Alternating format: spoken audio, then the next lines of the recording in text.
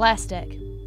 It looks like food to marine animals, and it's killing them. 8 million tons of plastic waste enter the ocean each year. These essentially represent poison pills. A permanent, ugly, devastating blight. In this case, they cause blockages and they can't fit any more food in their stomach and nothing can pass through, so they starve.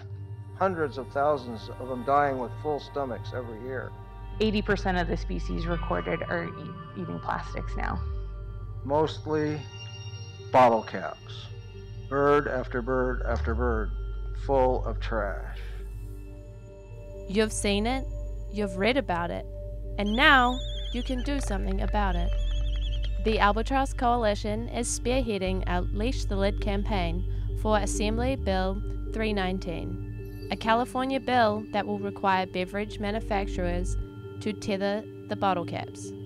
By giving to this campaign, you are saving the lives of marine animals like the awe-inspiring albatross, a majestic circumnavigator of the sea, which happens to be in danger of becoming extinct, mostly because of bottle caps.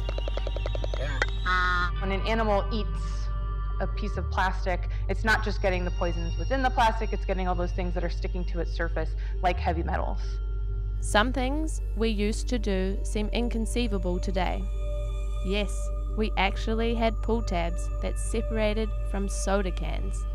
It was a bad idea.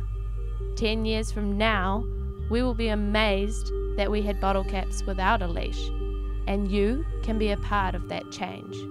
In addition to your donation today, we urge you to go to change.org and sign the petition to Coke and Pepsi, and to tell your California state legislator to support AB-319.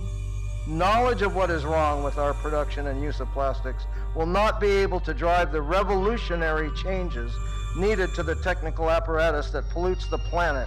And yes, it will take a movement of political revolutionaries who demand zero waste now and for all future generations.